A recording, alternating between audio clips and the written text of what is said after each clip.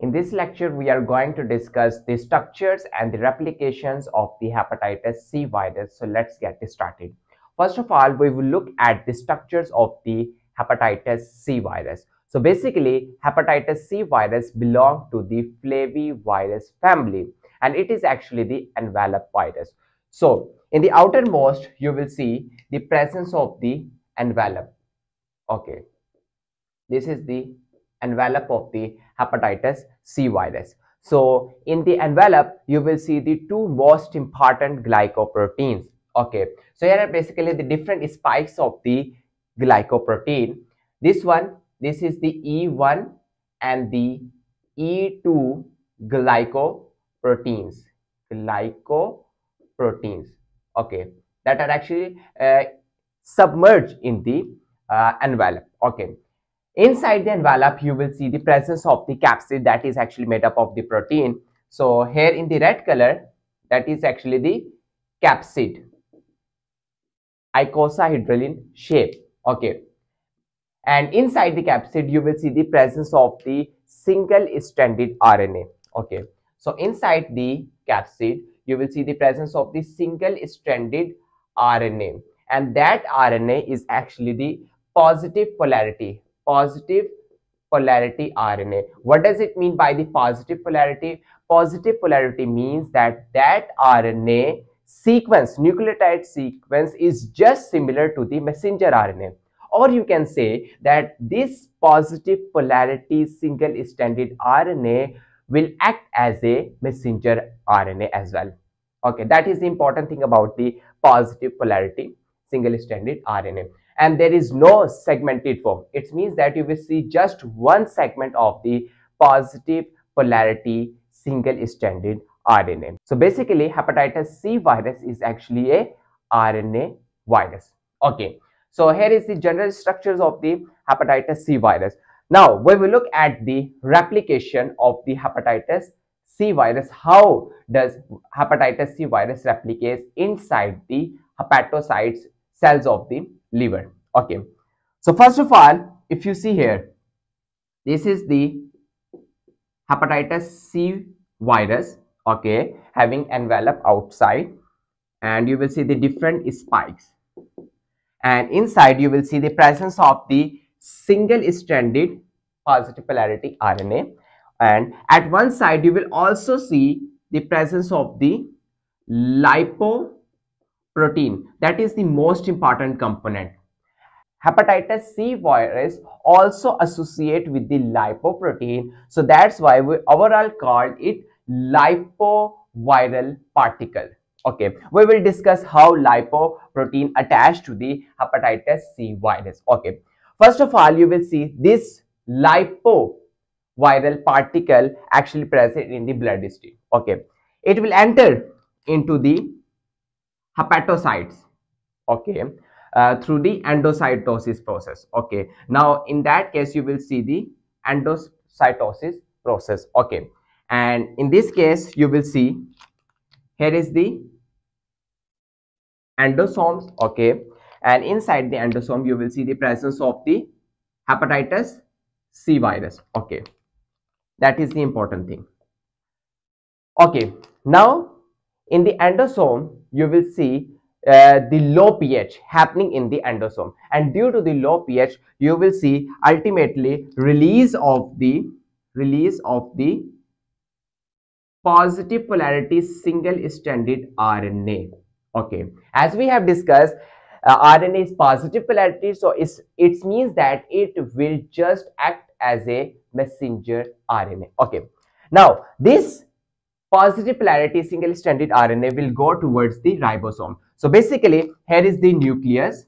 Okay, and after that you will see the presence of the endoplasmic reticulum. So here in the green color is actually the endoplasmic reticulum. There are two types of the endoplasmic reticulum, smooth and the rough. So at the rough side you will see the presence of lot of ribosomes. Okay, so here are basically the ribosomes that are actually present on the surface of the endoplasmic reticulum. Now this positive single-stranded RNA will go towards the ribosome, and at that side you will see the translation process. Now this positive polarity single stranded RNA will translate into the polyproteins. Okay, now you will see the formations of the polyproteins. There are a lot of proteins formed in just one sequence. Okay, after that you will see the cleavage of the polyproteins, because in the polyproteins you will see the lot of segments of the different proteins. Okay, after that you will see the cleavage of the polyproteins. Now this cleavage is done by the hepatitis C virus protease. Okay, so that is the protease. Okay, now protease will cleave the different proteins.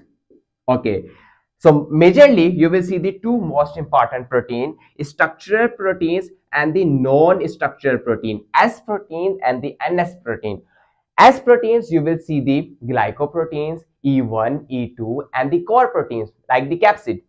And in the non-structural proteins you will also see the different NS2, NS4, NS5. But we will just look more in detail about the NS5A protein, that is important non-structural protein NS5A.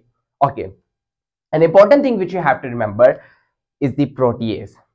So basically there are a lot of antiviral drugs that actually inhibit the protease. So in this case you will see lot of different antiviral drug, and that is the PGBTS.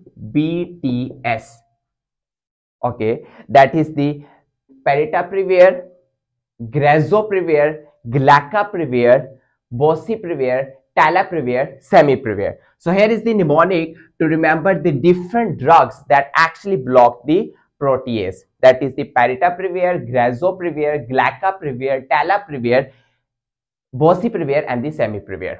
Okay, now you will see the formations of the different proteins.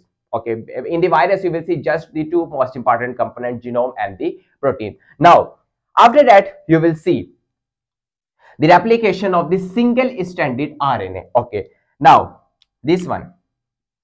After that you will see the synthesis of the RNA. Okay, first of all with the help of the RNA polymerase, you will see the synthesis of the RNA. First of all, positive polarity RNA will first of all convert into the negative polarity single stranded RNA. Okay, after that this negative polarity will make lot of copies of the positive polarity single stranded RNA. So there are basically the formation of the lot of copies of the single stranded RNA. Okay, so now you will see the formation of the two most important component, protein component and the genome component in that case. Okay, and after that you will see the formations of the capsid. Okay, inside the capsid you will see the presence of the positive polarity RNA, and outside you will see the envelope. This whole process will happen in just here in the endoplasmic reticulum. Okay, and after that finally you will also see the attachment of the lipoprotein, that will also happen in that case in the endoplasmic reticulum. Now you will see the whole lipoviral particle formation in that case. Okay, so the most important function of the NS5A, it is actually helpful in the replication of the RNA genome. Okay, and it is also helpful in the assembly of the proteins and the genome. That is the important function of the NS5A, and there are a lot of drugs that actually inhibit the NS5A function, and you will remember it by the mnemonic, and that is the develop. Okay, so here are basically the declatusvir, albusvir, velpatusvir, ledipusvir, ompitusvir and pibrentusvir. So here are basically the different drugs, antiviral drugs that actually inhibit the NS5A function. So I'll repeat: declatusvir, albusvir, Velpatus ware, and Ledipus ware, Ompitus ware, and Pybrentus ware. Okay. Similarly, there are a lot of different drugs that actually block the RNA polymerase, and the most important sofosbuvir and dasabuvir. Okay.